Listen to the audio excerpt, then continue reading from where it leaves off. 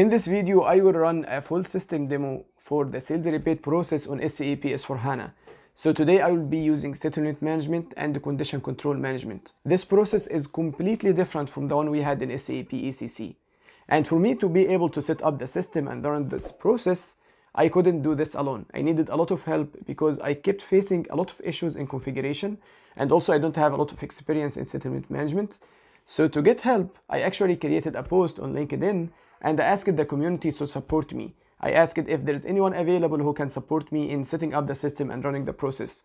And I'm really happy to see the amount of interaction I got on this post. And I want to thank the two people who had a great contribution to this video. So I want to thank Dan, who spent with me more than 1 hour online, sharing the screen, helping me understand the process, and Gautier, who has a great experience in the settlement management and the condition control management. Thanks to both of them, I was able to understand the process, configure the system, and do this full demo. Don't forget to say thank you to Dan and Gautier. I will leave you a link to their LinkedIn profile in the description. Please connect with them and send them a nice message.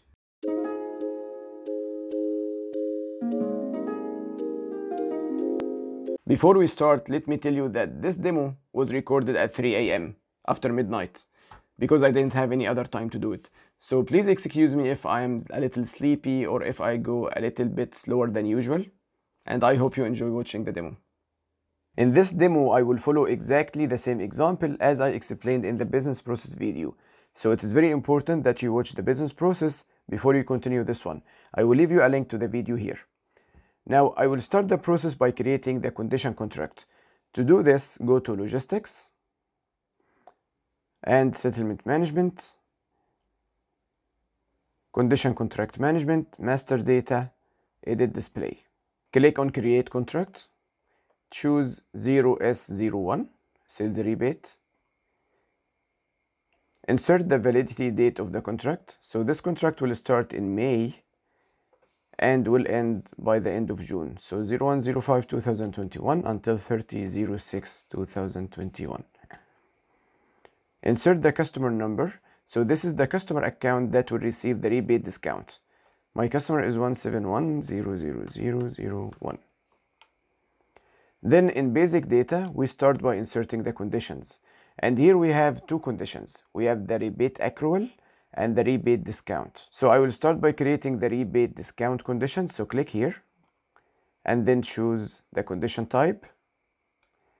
And for the rebate discount, we choose RES1. So this is the standard SAP configuration. Now, as per my example, I have a scale in this condition, meaning that if the customer achieves the sales value of 5,000, he will get a discount of 5%.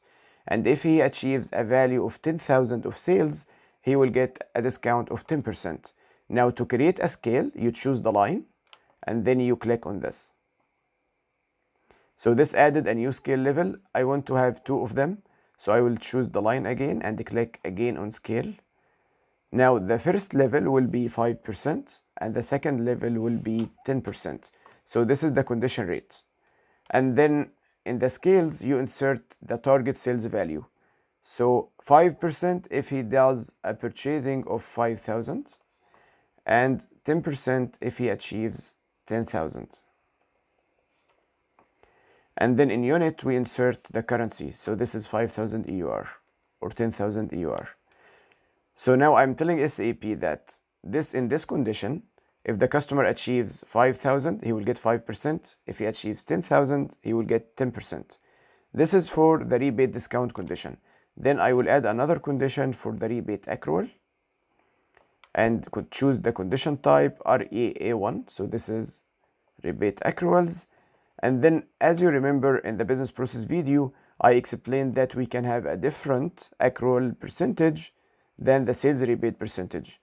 For example, if we think that there is only a 30% probability that the customer will get this discount, for example, then I want to accrue only 3% at the end of every month during the contract.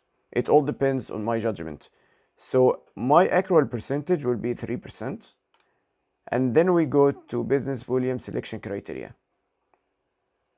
Here we insert the products and the customers included in this rebate agreement. So if I sell to this customer from these products, then this sales value should be included in my contract. To add the selection criteria, you click here and you choose what you want to add. So I will start by adding a customer, and then I will add the same customer that will receive the rebate discount, and I will also add another customer.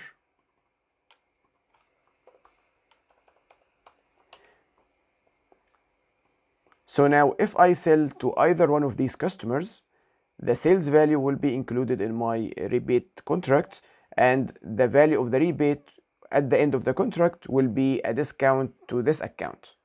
And this is very useful. For example, if we are working with an international customer or a chain of customers, and we have a head office and we have many branches, then we want the rebate discount to go to the head office, but we want all the branches to be included in the contract. So if we sell to any branch, the sales value will be included in the rebate base value. So now I included 2 customers, and I will also add a line for the products I want to promote. So choose material, and this is the product I will sell now. I want to include in the contract. So if I sell this product to any of these customers, the sales value will be included in the contract. Then go to settlement calendar, and here we tell SAP when are we going to calculate the accruals and when are we going to settle the contract. So click here to add a date, and I'm going to run the accruals at the end of May.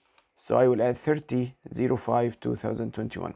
As you see, this is very dynamic. You can say that you want to calculate accruals in the middle of the month, for example.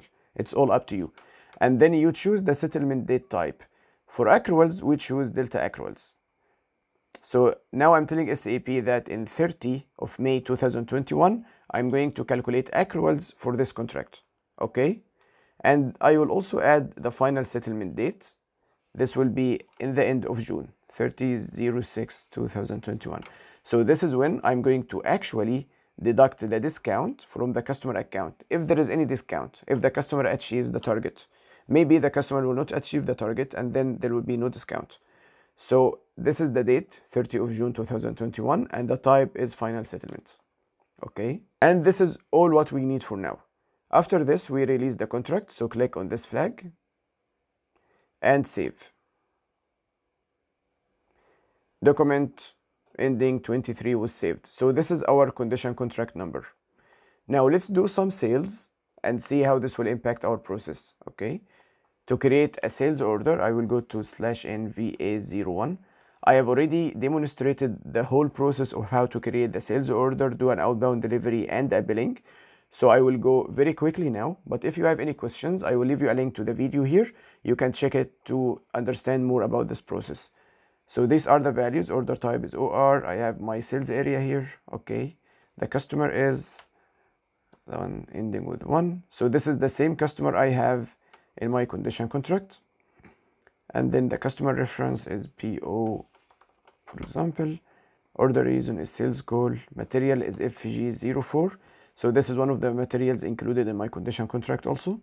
And the order quantity is 100. Now if we check the conditions, so the price of this item is 100 EUR. And as you see here, I don't have any condition related to the rebate value or the rebate accrual. Because as I told you, in SAP S/4HANA, SAP is recommending that we completely split the rebate process from the sales process. Now I'm going to save this order.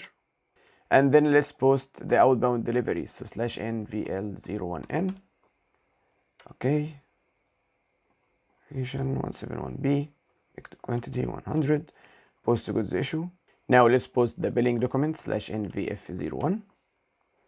Post. And display the financial entry. So billing document, display, accounting.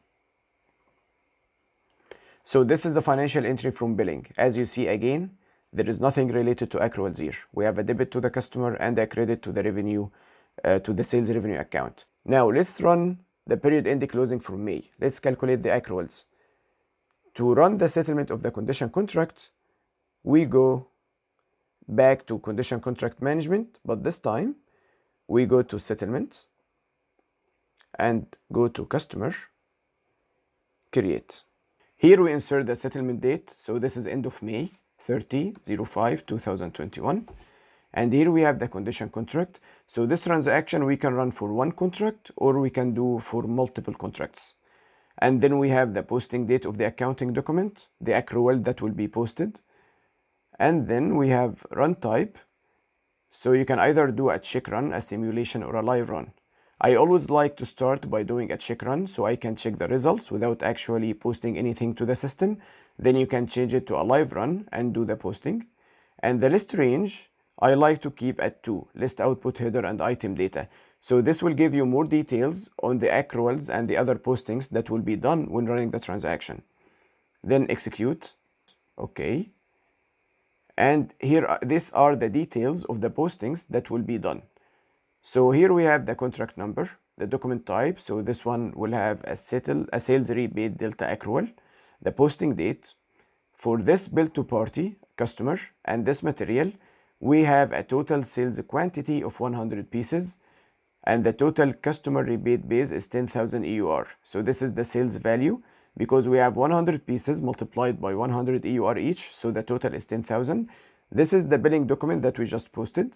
And now, as you see, the customer already achieved the highest rebate target because in the condition contract, we told SAP that if the customer achieves 10,000, then he will get a discount of 10%. And the customer already achieved this, which means that for sure, we will give him the discount. But he is not going to get the discount now. He will get the discount at the end of June. But he deserves to get the total value of the discount. This is why here SAP is going to ignore the accrual percentage that we maintained in the condition contract, the 3%. SAP is going to ignore it and instead is going to use the 10% that we specified for the highest target of sales rebate. This is why here, as you see, the customer item net amount is 1,000, 10% of 10,000 EUR. So this is the accrual value that will be posted. Let's go and check this. So I will go back now and I will convert this into a live run, execute again. Okay. And now we can check the settlement document. So click here and then go to accounting. Before we go to accounting, let's see how SAP did the calculation of the accrual. So choose this line and click on conditions. Here we have the rebate business volume, 10,000. So this is the total sales value we have that's included in our agreement. And then we have the rebate percentage is 10%. So this is the high target because the customer already achieved it. And then we have the rebate accrual percentage is 3%.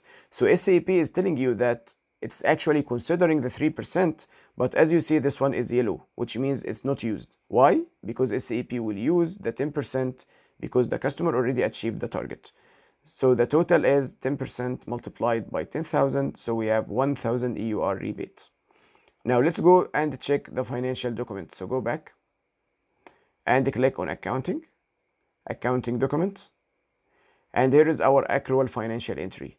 We have a debit to the sales rebate expense. So this is a P&L account.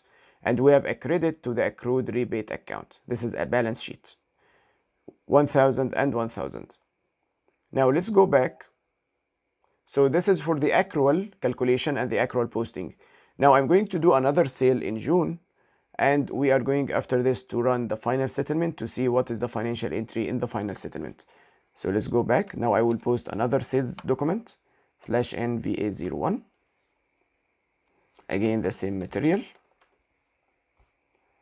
Order quantity, let's say this time I'm going to sell only 30 pieces. Save. Now the outbound delivery /NVL01N.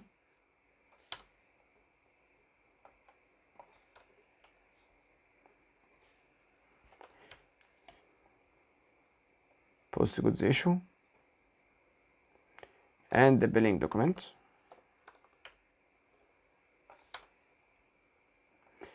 As you see, I'm actually doing this sale still in May, not in June.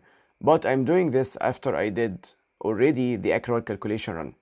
So anything that you post, any sales you post after the accrual calculation run, SAP will include in the next run. So the next run can be a final settlement, a partial settlement, an accrual, anything. So this sales order or this billing document will be included when we do the final settlement now. Post. Now let's go back and run the settlement at the end of June. So again, settlement customer create the same transaction. This time I will insert the settlement date 30/06/2021.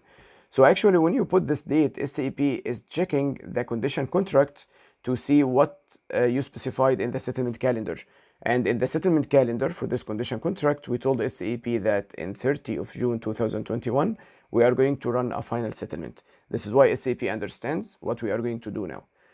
Again, I will do a check run first, and the list range I will keep as 2 again so we can see the values, and execute. One correct settlement, one contract settlement without errors. Okay. So again, for this contract, this time we have a sales rebate. The last time it was a sales rebate accrual. This time it is a sales rebate. So this is a final settlement. For this customer with this material, the total quantity now is 130. We had 100 in the first billing document and 30 in the second. 130, so the total customer rebate base is 13,000 EUR. The customer net amount is 1,300, so the customer will get 10% because he achieved the target. Now let's go back and do a live run. Execute. Okay. So now the settlement document has been posted, and at any point of time, if you would like to check all the documents posted for the contract, you can check this from the condition contract master data here. So this is the same transaction we used to create the condition contract. You click here and you insert the condition contract number. And here on the left, you have the history of this condition contract. So we have our delta accrual, and now we also have a final settlement. Double click on this credit memo. And again, you can check the calculation by going here and clicking on conditions. So the rebate business volume is 13,000. The rebate percentage is 10%. So the total value of rebate that the customer will receive is 1,300 EUR. Now let's go to the accounting document. So go back, accounting. And there is our financial entry. So as I explained in the business process, we have 2 financial entries included in one. We have the reversal of the accrual, or of all the accruals that we posted until now, because this is a final settlement. And we have the posting of the final sales rebate expense. So this part, you see here, the 2 lines, this is the reversal of the accrual. We have a debit to the accrued rebate of 1,000, and we have a credit to the sales rebate of 1,000. So this is the accrual value that we just posted at the end of May. And then we have the other part of the financial entry. So this is the total value of the sales rebate discount that the customer will receive. We have a debit to the sales rebate expense, and we have a credit to the customer account. So now the customer already actually will receive the discount. When we did the accrual calculation, we didn't post anything to the customer account. Now in the final settlement, we have a posting, we have a credit to the customer account. So now the customer will not have to pay 1,300. And this is the end of the demo for today. If you watch the business process video and then you watch this demo video, you should have no other questions. If you have any questions, you can always leave me a comment on the video, and also you can reach me on LinkedIn. So leave me your comments, let me know what you think. If you have any other questions about the process, or if you have any recommendations, or if you have any things you want me to explain in the next videos, leave me a comment. Also, don't forget to subscribe to the channel, share the video with the rest of your network. This would be very nice. Thank you for watching, and I will see you again soon.